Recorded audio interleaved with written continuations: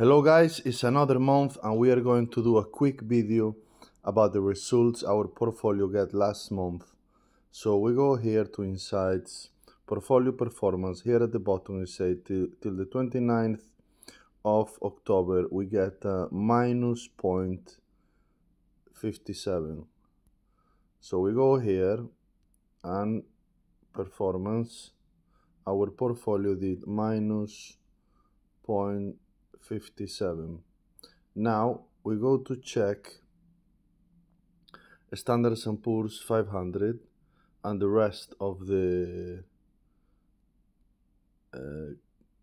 dividend ETFs. We go here, we go to 1 month, minus 2.48,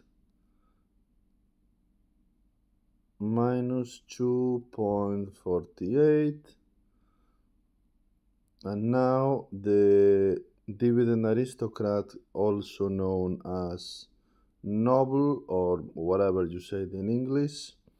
We go here, 1 month, minus 3.06. We go here, we write it down, minus 3.06. And now our biggest competition, which is Standard & Poor's High Yield.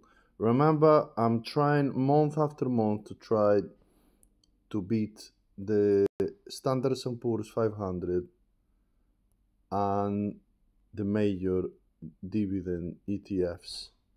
That's included this one, minus 3.51. So we are the winners this month.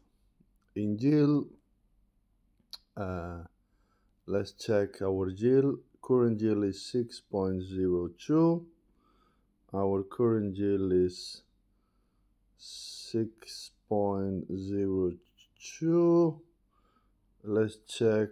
Let's start for the bottom one, which is Standard & Poor's High Dividend Yield. We go here. Current dividend yield is here, 5.41. We go here. Our current yield is 5.41. The current yield of this ETF. Now we check Nobel Aristocrats. We go here, expand for data. Current yield, TTM, 2.28.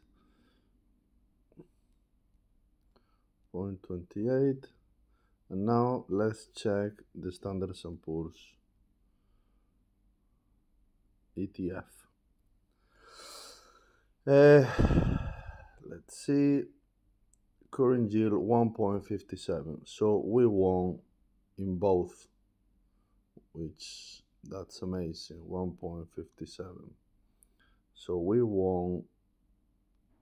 This app doesn't go very fast today, right? So we won in both categories, which is exactly what I'm looking for. I mean, our yield is 5 times higher, pretty much, than 4 times higher than Standard & Poor's normal ETF, and pretty much 2.5 times higher than the Noble, or 2.7, the dividend aristocrat. So that's it, everything for now. I'm going to do more shopping in a minute. See you later, bye.